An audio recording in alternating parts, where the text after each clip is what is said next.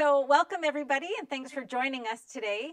You're all from different industries and there's different things going on in this COVID world. So why don't you just quickly introduce yourselves and tell us what your industry is, and then we'll go around again and ask you what changes have been happening in your industry. So Monica, why don't we start with you? Sure. My name is Monica Quinn.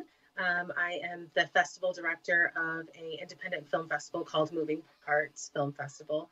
We are located here in Los Angeles, and one of the things that we focus on is inclusion of Black, Indigenous, people of color, women in film, actors with disabilities, LGBTQ community, and bringing those voices, those underrepresented voices to light. So with those stories. Great, thanks for joining us. And Rogers.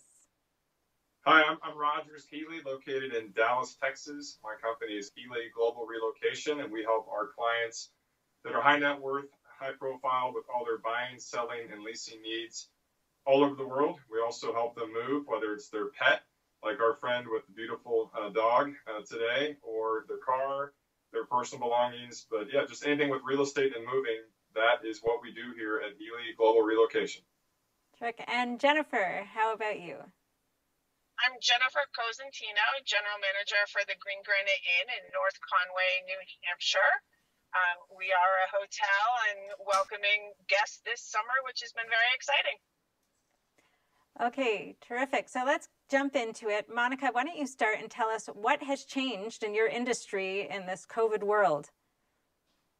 Well, I think the biggest change, obviously, is that movie theaters are completely shut down. So that has completely taken out a part of the industry that I don't think people were expecting. I don't think people were expecting film festivals to get affected. And so that's something we can't offer our filmmakers. So film festivals quickly had to become more innovative, find tech companies to team up with, find a way to bring it online and bring it virtual, which has definitely opened some wonderful possibilities. But yeah, things are definitely different than how they were before COVID. So let me just ask you this. With film festivals going virtual, it means people, it's no longer a community event anymore. That means people can join from anywhere in the world. Is that a positive or a negative? I guess you can attract a bigger audience, but now you're in competition with every single other film festival, right? I think that's absolutely true. But I feel like you were also in competition before with every other film festival. I mean, film festivals are always vying for submissions for filmmakers. There's certain platforms where you attract films, but again, they have access to every film festival there is. So I think that competition existed before COVID. And now I think actually it gives the underdog a way to rise up in a way. If you're quick with how you're going to innovate, if you're quick with how you're going to offer something, how you're going to create community in this digital world, then I think you are almost at an advantage, as to where before the bigger film festivals definitely took all that competition. So, Rogers, how about you? How have things changed in your world? Sure. I think the response would be everything is different and everything is the same. I think that, real estate, especially residential, everyone needs a place to live. And on the commercial side of things, a lot of people needed a place to work. And then a lot of people also want a place to go on the weekend. So, the month of March and really most of April was just kind of, we didn't know what the heck was going on. It was kind of a mess. And I think it gave people, especially in industries like mine, just the chance to recalibrate and put priorities in place. And in the world of real estate, priority is your family and it's where you're going to live. So we've seen the 6 busiest months we've ever seen. I've done this for 20 years. It's the 6 busiest months we've ever seen in history, not just for my company, but for our city and, for really the market all across the world, except for a few places that have just been unfortunate. So it's been crazy. So we had to do, in the oldest historical sales job ever, a real estate agent, we had to go and learn how to be tech heavy and how to rely on things that we didn't rely on in the past. And that's computers and that's technology differently. So, our industry has changed in the sense that we had no option but to be agile. But it's also been, refreshing knowing that people still, they're going to always be looking for something to make them feel safe and comfortable and at home. And right now, being home looks a little bit different, where you probably need things you didn't need prior to March. So yeah, we've just shifted, and we've followed the trends, and in a lot of ways we've helped set the trends. So yeah, it's caused us to be creative, which we've all been very grateful for. So why has it been so busy? Is that because people are leaving the cities for other environments, or they need a house with different, they have different needs now? Why is it so busy? Sure. I mean, it's a combination of a lot of things. If you think about, like, obviously there's been a mass exodus for the last few years from California, right? And then since the beginning of this year, there's been a mass exodus from New York City. And those people are moving, and when, it's just supply and demand, which is economics 101. And if you're going to go from New York City to Jersey, and all of a sudden one showing today turns into 15, it changes things. So we've just seen this stuff shift dramatically. And when people like me, I've worked out of my office for literally 20 years. And the past 7 months, I've been working from home. And, just like the rest of us, we figured out how to do it. We figured out how to be agile with something like, a movie, like it's historically in a movie theater. How do you bring it to your home? We had to do the same kind of adjustment, and we didn't have the option but to make it work. And Jennifer, how about you? Now, I know the hotel industry is suffering. I just read a report that 1 in 4 U.S. hotels is in danger for closure. Is that correct? And how are things going for you? So I think it really depends on the location and where you are as far as the hotels. So I'm in North Conway, New Hampshire. It's a beautiful location surrounded by the White Mountain National Forest, plenty of social distancing up there. So we had phenomenal numbers through the summer and early fall. I think for us, and I echo Roger, is that it's the same but different. People come to the hotel, they want it to be the same, trying to show them what has changed, educate them on what has changed versus the guidelines and whatnot that has been set out.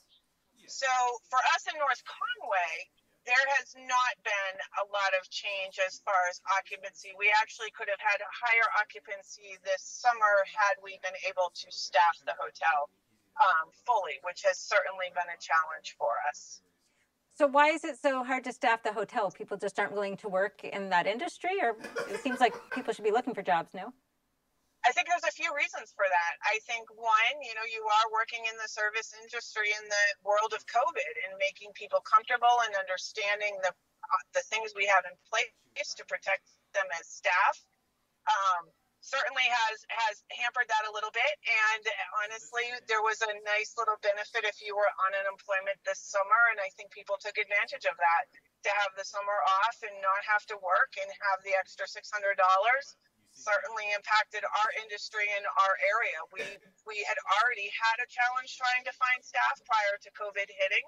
That challenge became even greater once everyone was able to collect the extra bonus on unemployment. So it really affected us immensely to a point. There were times when we could not sell all of our hotel rooms because we did not have enough staff to clean them. We all know about, cleaning and social distancing and masks and stuff, but is there anything we're not aware of? There's certainly social distancing. We have all of the markers. We have the plexiglass in front of our front desk.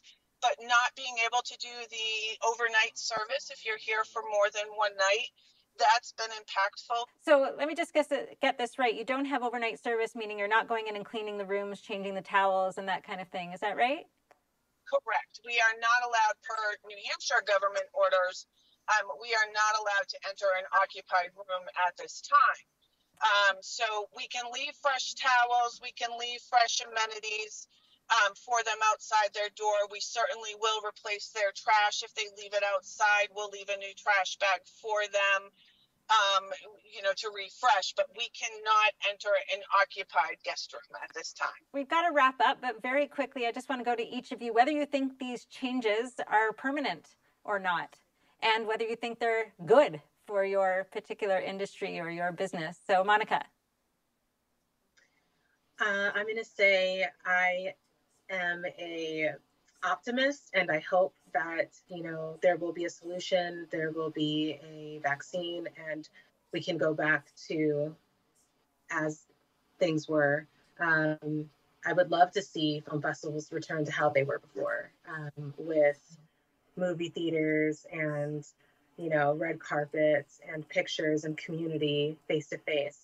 I think that this is a good temporary solution. And I also feel like it would be nice to see the mixture of the two once things are back to normal, to still have an online interactive version of the festival to reach a wider audience and to make it more accessible for people. Excellent. And Rogers, how about yourself? I love it. I'm having the time of my life. I think people are just appreciating the little things more. And obviously this is not sustainable, but I think what we've learned is that we can do it in any industry, right? And so I do think there's some progress that's being made, but I think that the days of showing up to the office to work in any industry are in the past. And so I do think that also the trends that we've seen, where people wanting to be home, wanting more space, wanting a dedicated room for X, Y, Z, that's a trend that's here. That ain't going nowhere. So yeah, I think we're going to see a lot of these things stay, you know, from here on out. Excellent. And Jennifer, final words from you? So we certainly hope to get back to the new normal at some point. It was thrilling when we were able to welcome our guests back to the inn on June 8th of this summer. We continue to see it growing. I think as time goes on, as the virus goes down, more people continue to practice the social distancing, wearing the mask, do what we need to do. I think we will continue to see a wonderful winter season in North Conway, New Hampshire, and we're really looking forward to it. Excellent. Well, thank you all so much for joining us today, and I wish you all the best of luck. Thank you. Stay safe, everyone.